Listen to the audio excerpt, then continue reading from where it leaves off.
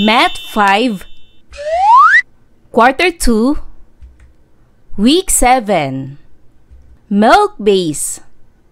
Let's learn about ratio of two given numbers.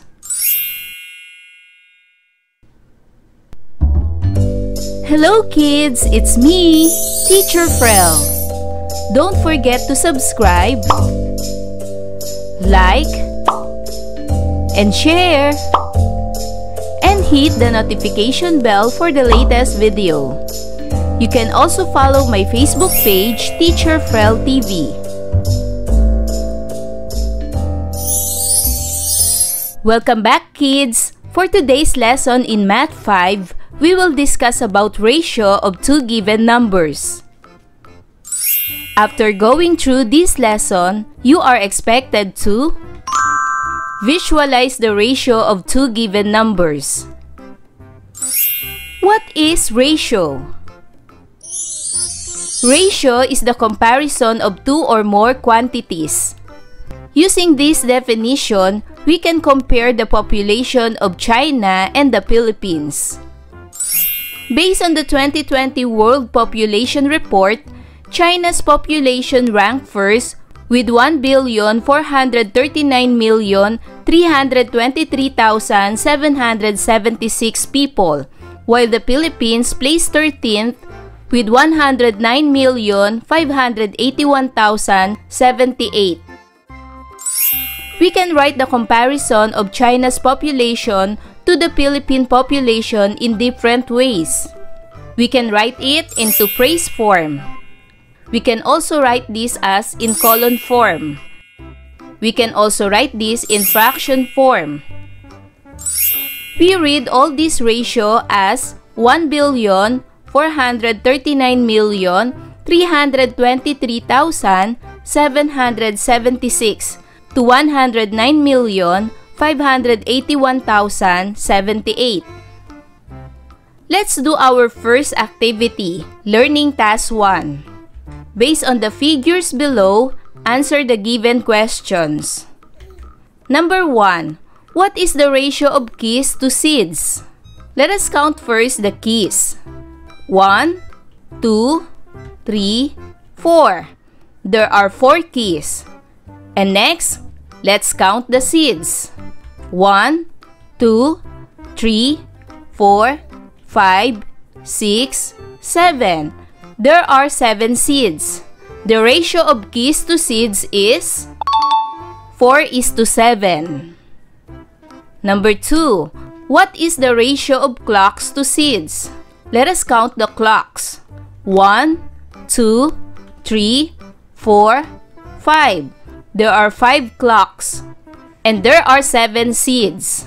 The ratio of clocks to seeds is 5:7. Number 3. What is the ratio of keys to clock? There are 4 keys and there are 5 clocks. The ratio of keys to clocks is 4:5. Number 4. What is the ratio of seeds to keys? Very good! The ratio of seeds to keys is 7:4. And number 5. What is the ratio of keys to all other items? Again, there are 4 keys, and let's count all the other items. There are 7 seeds and there are 5 clocks. 7 plus 5 equals 12. So the ratio of keys to all other items is 4:12. The number being compared is followed by the number to which it is compared to.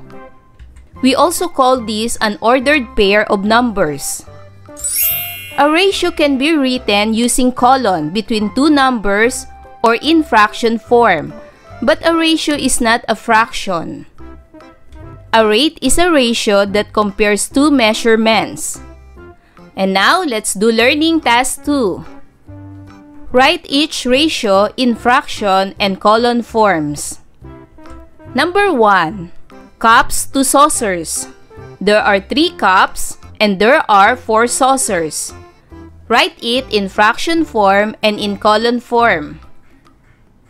Correct! In fraction form, the answer is 3:4. In column form, the answer is 3:4. Number 2.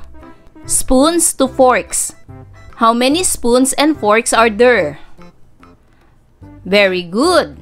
There are 6 spoons and there are 4 forks. In fraction form, the answer is 6:4. And in column form, the answer is 6:4. Number 3. Pairs of shoes to pairs of socks.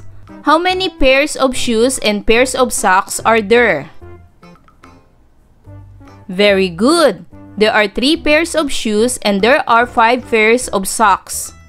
In fraction form, the answer is 3:5. And in column form, the answer is 3:5. And now, let's do learning task 3. Use the sets of pictures to answer the given questions. Letter A. What is the ratio of the number of? Number 1. Squares to triangles. Look at the shapes inside the box. First, let us count the squares. There are 4 squares. And next, count the triangles. There are 4 triangles. So the ratio of squares to triangles is 4:4. Number 2. What is the ratio of the number of stars to circles? The number of stars are 5 and the number of circles are 6. So the ratio of stars to circles is 5:6. Number 3. What is the ratio of the number of circles to triangles? There are 6 circles and the triangles are 4. So the ratio of the number of circles to triangles is 6:4. Number 4. What is the ratio of the number of stars to squares? There are 5 stars and there are 4 squares. So the ratio of the number of stars to squares is 5:4. Number 5. What is the ratio of the number of triangles to stars? There are 4 triangles and there are 5 stars. So the ratio of the number of triangles to stars is 4:5. Now let us observe the number of animals inside the box. For number 6, what is the ratio of the number of dogs to frogs? There are 4 dogs and there are 2 frogs. So the ratio of the number of dogs to frogs is 4:2. Number 7. What is the ratio of the number of frogs to pig? Correct. There are 2 frogs and only 1 pig. So the ratio of the number of frogs to pig is 2:1. Number 8. What is the ratio of the number of rats to dogs? Very good. There are 3 rats and there are 4 dogs. So the ratio of the number of rats to dogs is 3:4. Number 9. What is the ratio of the number of pig to chickens? Correct. There is only 1 pig and the chickens are 2. So the ratio of the number of pig to chickens is 1:2. And number 10. What is the ratio of the number of frogs to all other animals? Correct. There are 2 frogs and let's count all the other animals.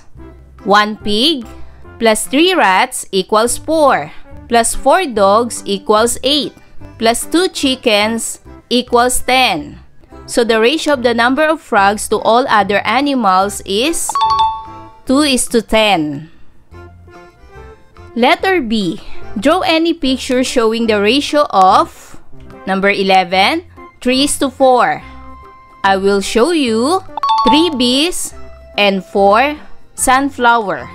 3 bees to 4 sunflowers. Number 12, 8:2. I will show you 8 egrets to 2 buffaloes. Number 13, 10 is to 5. So I will show you 10 ants to 5 ant hills. Number 14, 5 is to 6. I'll show you 5 birds to 6 earthworms. And number 15, 2 is to 6. I'll show you 2 burgers to 6 fries. And for learning task 4, answer the given questions. Number 1. What is the ratio of the number of vowels to the number of consonants in the English alphabet? So there are 26 English alphabet. There are 5 vowels and there are 21 consonants. So the ratio of the number of vowels to consonants is 5 is to 21. Number 2. What is the ratio of the number of men to the number of women in the roster of Philippine presidents? Very good. The ratio is 14 is to 2. There are 14 men and there are 2 women in the roster of Philippine presidents. Number 3. What is the ratio of the number of days in a week to number of weeks in 1 month? There are 7 days in a week and there are 4 weeks in 1 month. So the ratio of the number of days to the number of weeks is 7 is to 4. Number 4. What is the ratio of the number of seconds in a minute to seconds in an hour? In a minute, there are 60 seconds. In an hour, there are 3,600 seconds. So the ratio is 60 is to 3,600.